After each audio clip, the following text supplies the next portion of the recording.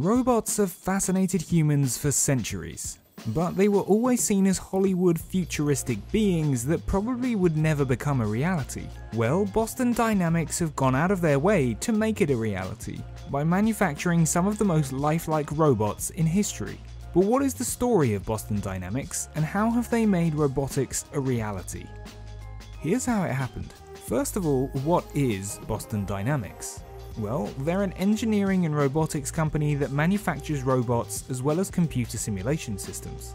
It was the brainchild of Marc Raibert, who was an ex-NASA jet engineer. After studying for his PhD at MIT, Raibert returned to MIT as a professor of electrical engineering and computer science.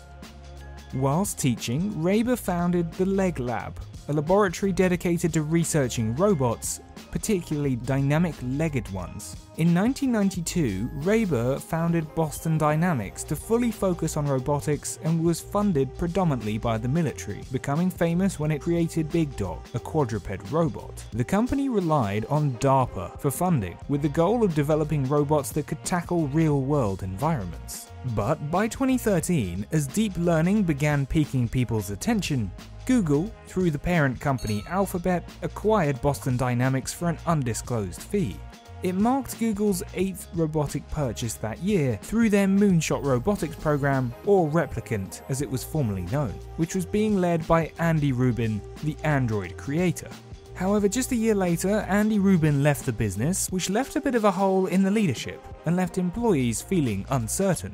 With Boston Dynamics unwilling to focus on commercial robots and lacking profitability, Google started looking for a buyer. And that buyer turned up as Masayoshi Son and SoftBank. Raibert described the matchup as a mission to push the boundaries of what advanced robots can do, and to create useful applications in a smarter and more connected world. By June 2017, SoftBank acquired the business for a rumored $165 million.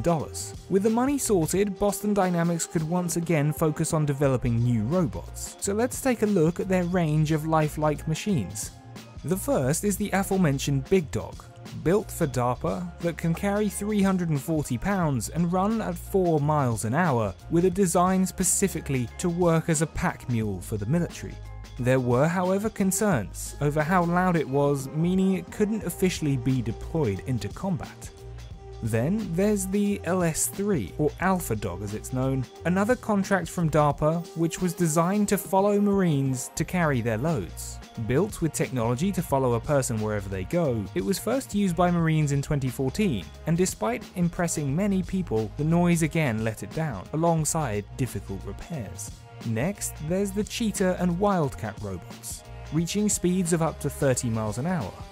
The Petman was designed like a human, being used to test suits that are used for chemical warfare. It can walk, bend, stay upright, and act like a human. Alice was unveiled in 2013 and was initially similar to Petman and Big Dog. However, it can get up if it falls over, it can jump, and Atlas can perform tricks. Spot, previously known as Spot Mini, is the dog companion for the robots and is the quietest robot that Boston Dynamics make.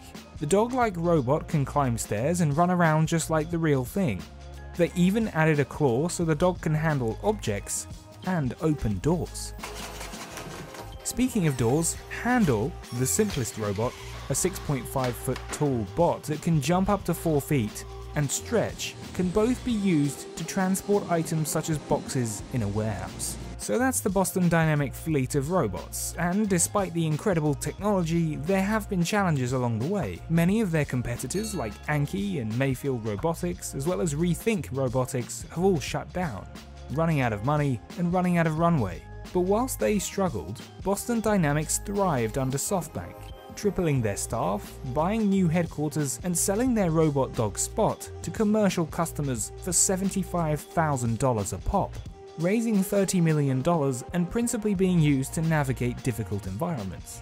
That sounds good until you realize that their operations cost $150 million annually. And when you think drones can do the same thing at a fraction of the cost, you go back to the drawing board. That, coupled with the obvious drawbacks of people hacking the robots, which may lead to harm, intimidation, or rule breaking, leaves Boston Dynamics with more questions than answers. So what is on the cards for Boston Dynamics' future? Well, it was officially announced in June 2021 that Hyundai had completed the purchase of an 80% stake in the business, valuing Boston Dynamics at $1.1 billion and making SoftBank a tidy profit. Hyundai suggests they want to develop service and logistics robots, using their economies of scale thanks to their current manufacturing capabilities and robotic infrastructure. Only time will tell if Hyundai, the publicly traded business, is patient enough to see financial profits from this purchase. It might see Boston Dynamics become slightly more boring in search of profit, well, only if they sack their video production team. There has been change at the top as Rob Plater has come in as CEO, replacing Marc Raibert, and he'll need to deliver along with their newly appointed head of sales. The financials remain to be seen, but according to Raibert, Boston Dynamics was only ever engineers that built robots. And thanks to Boston Dynamics, robots are closer than ever. Is that a good thing, or is that a bad thing? We'll let you decide. Leave us a comment with your thoughts below, and that's how it happened. Thanks for watching.